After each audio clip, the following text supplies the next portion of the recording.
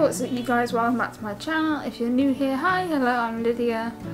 And today I wanted to talk to you about studying and mental health. Now believe me, it is not an easy thing. What most of you don't know is I've been studying my undergraduate degree for 7 years, and that's due to my mental health. I've had to defer, I've been in hospital, I fell behind because my medication has changed, and honestly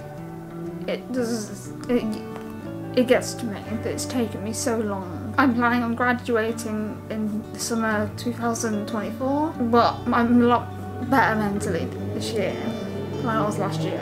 Mentally, I'm in it for the end goal of getting a degree. My struggles with studying and having mental health issues I've been hospitalised. I deferred in March because I'd fallen behind because of my mental health and being in hospital. Last year I had to defer because I was in hospital. It's not been an easy ride.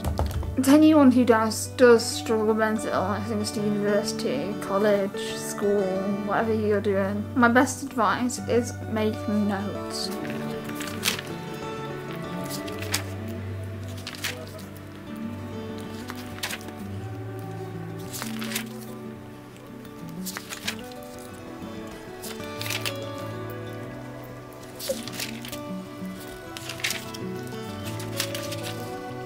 That's all my notes for this semester. And I've only missed 2 classes. If you struggle with going into classes, ask if they can be recorded for you or done live on Zoom. I just wanted to add, I'm filming on my vlogging camera, so the quality different. I just wanted to say that Zoom is a really incredible resource for studying and not having to leave your home if you don't feel capable of that. I remember the year after COVID, well it was also a year of COVID, but not the first year. So 2021 I did my degree. I had to defer in the end, I didn't finish it. That was done by Zoom and it helped my anxiety.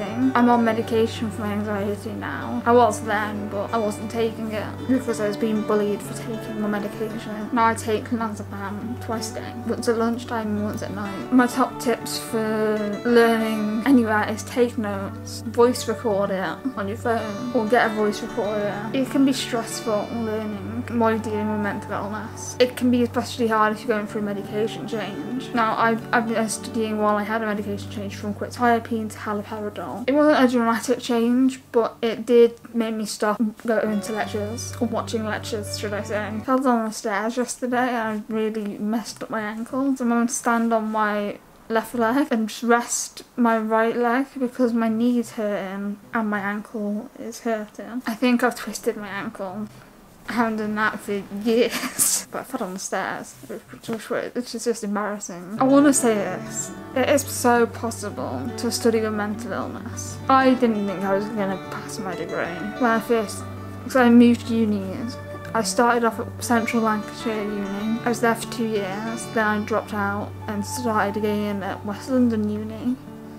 And now I'm studying at Met Film School. So getting this degree means the world to me. I'm determined to graduate. Set yourself little goals and you'll get there. But most importantly, take care of your mental health. If you need to defer a year or 3 years, you can do it, which is what I've learned. And there's nothing to be ashamed about when you have to defer. You're putting your mental health first.